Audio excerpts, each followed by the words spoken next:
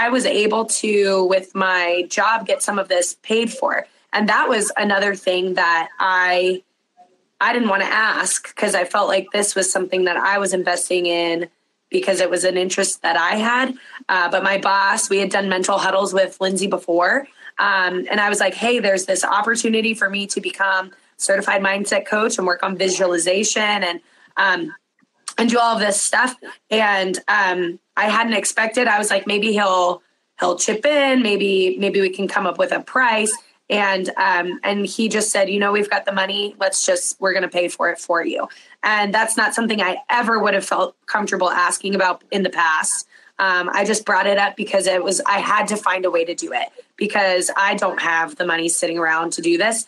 But I was like, let me exhaust all of my options on maybe the club team would chip in, because I also work with the club swim team. And that was my second tier option. And then I was going to go to our athletic department. So I was determined to find a way to make this happen no matter what, because I personally, on my salary, could not have afforded to do this. I 100% resonate with that. That was my biggest fear, the finances and the time.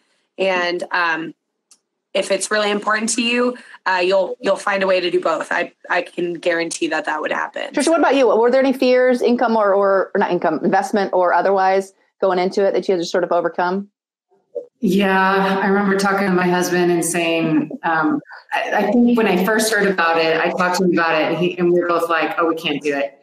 And then as I started researching more, and Lindsay's right, like if this is a desire of yours and you start researching other options, there's no way I could go to school right now and be a sports psychologist. The other options weren't a possibility. And I just saw it like an investment, like if I were going to do some other type of business and it was the equipment that I needed to buy to get started. That's kind of what I viewed it as. And I remember like 3 weeks into it saying, this is worth every penny and more. Like it was so every week it just got better and better. And the community that we got, I think I underestimated the value of the Me Too. Like, okay, that concept's hard for you. How are you wrestling with that? How are you doing that? And I kept thinking, no, she's not going to give us all that. Like she gave us more and more and more. And it was worth every penny, but I totally understand the scare of the money and I get it. But I think if you see it as investing in a business, it's worth it.